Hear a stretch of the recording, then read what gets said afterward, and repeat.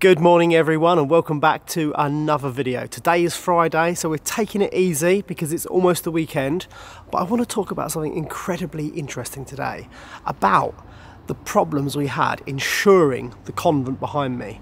It was absolutely a massive nightmare, but we'll get to that in a minute because we've got a few jobs to do in the office first. So let's go and do that and then we'll talk about this insurance nightmare. So let's crack on. Oh. No leaks. No leeks, no onions, no garlic. Lovely. So we're going to have a gold-plated one in here for Ryan. Yeah, gold toilet for Ryan. Gold throne. This is his private private throne. Yeah. Only the best for our Ryan. We are removing this toilet in preparation for putting the flooring in this little mini ensuite, which is going to belong to you, Ryan. Yay. All the time that you work here. So yeah, we've just got to remove this toilet because obviously we can't just floor around it. It would look a bit strange. Ryan is the best. The floor's moving. Oh, here we go. Right, seal. Feel it now. Here we go. That's it. There we go, Sean. Here we go. They put it on silicone. Done it, yeah. Which is the right thing to do. Hold your nose. There, you done it, mate. Yeah. Keep going. He's only gone and done it. Oh, boy. You can see the colour what the floor used to be. Yeah. No surprises? No. Very nice. Put your hand in there. Go on. See what you can find. Yeah. Is there any gold in there? I used to hide gold. Right, we'll put that over. Yeah. Not that you get any smells out of this sort of system. But I am working down here, so we'll get all that muck up. There's a bit of dilemma. Sean thinks that this is the original colour. Definitely. And this is the colour, this is faded underneath the toilet, but I think it's the other way round. It's discoloured. I think the sun's bleached this. You might be right though, that could have been like, they could have bleached the floor or something and the water stayed under there or something, I don't know, yeah. But that seems like it was the original colour, but that, I don't know. In my experience, that's the colour it wasn't. Okay, okay. Who on earth would buy a floor that colour? I mean, this is marginally better, but you know Yeah. that. Yeah, no, I don't know. That ain't a natural colour to me. You never know. Let us know what you think. Let us know what you think, yeah. Drop us a comment. Toilet here, or? We'll plumb it straight out the wall. That's it, you're fine. Or we could just put a nice cushion on it. Oh yeah. You could have it at your desk, Ryan. Don't plumb it in. Keep your drinks in there, put some ice in it. Yeah. Oh yeah, couldn't you? Could be an ice bucket. Yeah. For all your Red Bulls, Ryan. Sounds good. So I'm just removing this shutter, which has been added. It's a slightly later addition, but the problem is I can't leave it here because it's in the way and I need to do some work behind it. I might put them back at a later date, but while I'm renovating my office, I want to remove them. Plus, I don't really want to close them because you get a lovely view into the chapel. So yeah, I'm just undoing these screws which are holding it on and it should come off. I'm going to keep them until we renovate the room and then possibly put them back.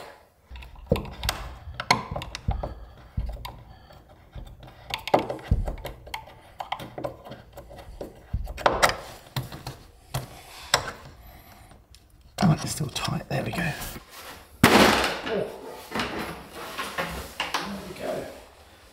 There we go.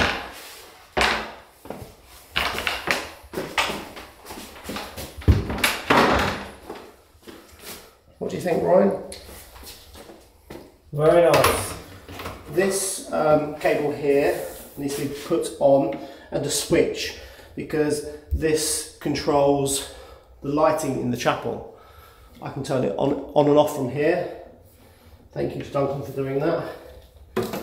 So yeah, I need to take out these bits and that side and put it back flush. So I'm not going to open it all up, I'm just going to cut these bits out. I'm not going to do that today because I haven't started the renovation yet. But it's a nice room, isn't it? It is. With a beautiful feature like this. I was really happy to discover it. Yeah. It reminds me of sort of like a ship's window. You see sort of the shape of it? Yes. I really like it. When we first got the keys for the abandoned convent behind me, we had a little issue. We were searching for insurance for it and we came a little unstuck. We went with the company which the previous owner was using, and they went through, you know, all the details for the insurance and everything, and they wouldn't insure us because the previous owner left the building uninhabited, and just it went to wreck and ruin, and they knew that because they knew of the building very well. They were insuring him, but when we got the keys they wouldn't insure us, and like I said, it's because the previous owner let the place fall to ruin. Everything was overgrown, nothing was maintained, the heating, the electrics, the plumbing, they have all been turned off for about 12 or 15 years I think, and yeah, so they wouldn't insure us.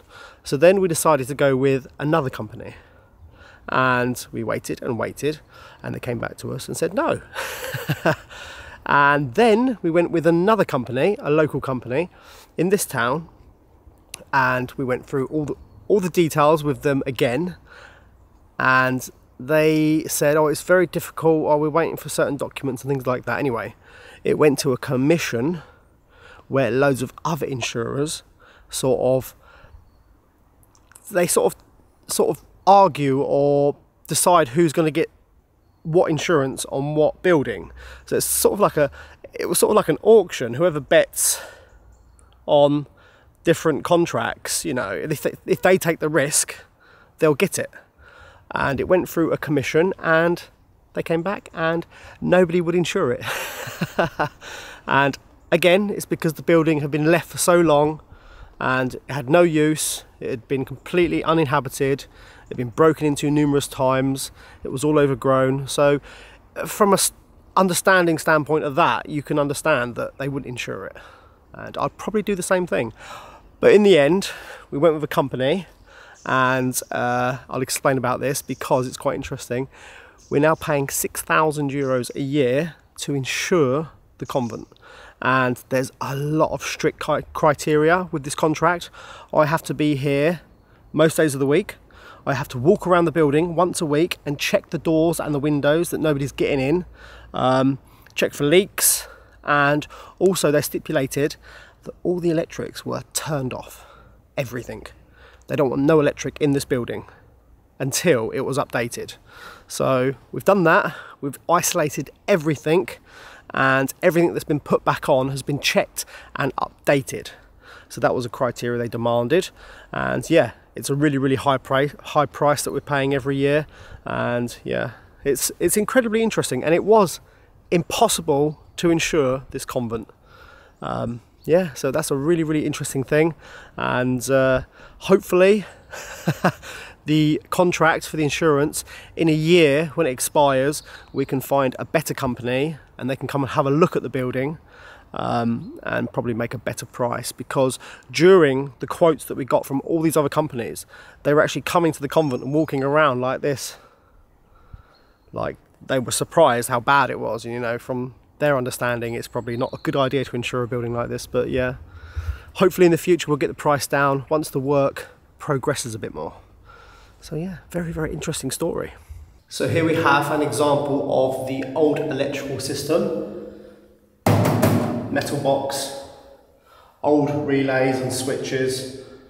Because the building had been left and not maintained or updated for so many years, they had a huge issue with something like this, because if it's not correctly earthed, this unit could burn out and set fire to the building.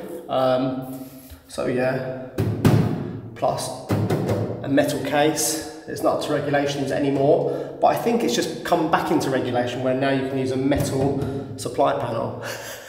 I don't know. So yeah, you've got, you know, everything. Lave-vaisselle, which is the dishwasher, Frigo Congèle, Lumière, Frigo Liber, that's a German brand. Yeah, Fourneau, the oven, Chauffage. So this actually controls the heating as well in the basement. So something like this, they didn't want turning back on because it's a risk to the building potentially burning down, and that would cost them an absolute fortune, millions.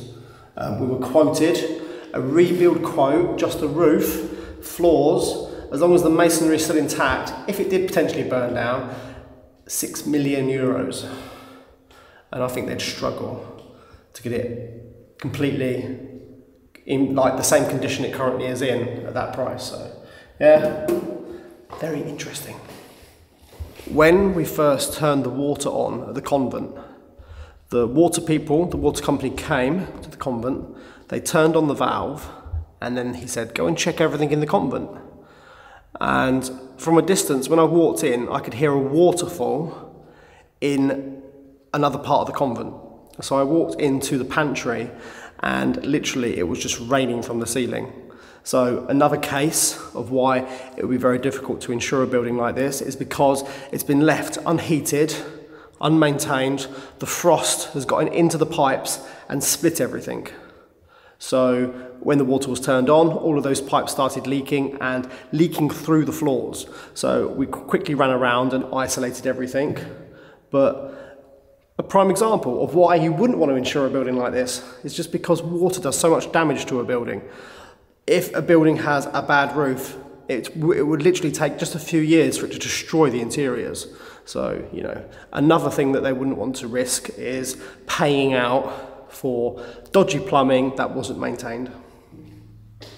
Another prime example of why an insurance company wouldn't insure a building like this are the entrances, the exterior doors. When we first viewed the property, most of the doors were unlocked to the garden. That means anyone could have jumped over the wall, let themselves in, and caused damage to the building, or even worse, set fire to it.